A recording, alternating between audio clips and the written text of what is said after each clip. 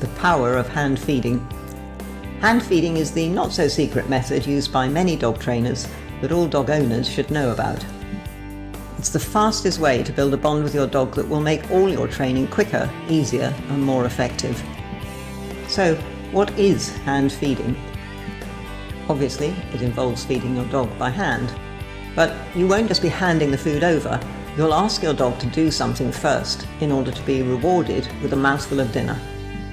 Your dog will be learning while they earn their daily rations. As you'll soon discover, your dog will enjoy the process and, hopefully, so will you. Practically, it is easier if your dog has dry food, but you can hand feed whatever type of food you provide. It may just be a slightly messier process.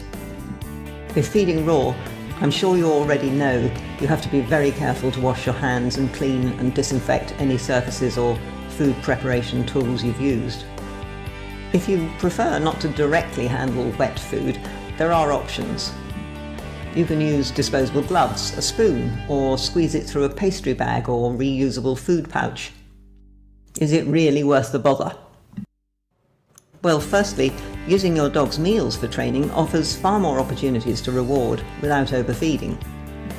And it's the quickest way to develop a relationship with your dog so they really want to work with you and learn the skills you're teaching.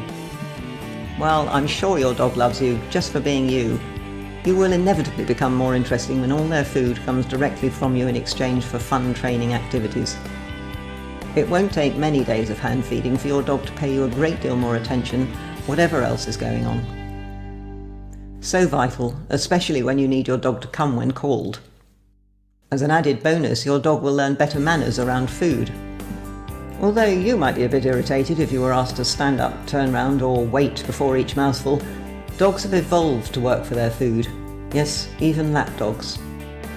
So, whether you have a young puppy or an older dog, if you want to strengthen your bond and improve their manners while enriching their day, try a few weeks of hand feeding. Slightly longer meal times now will save you many hours of training in the future.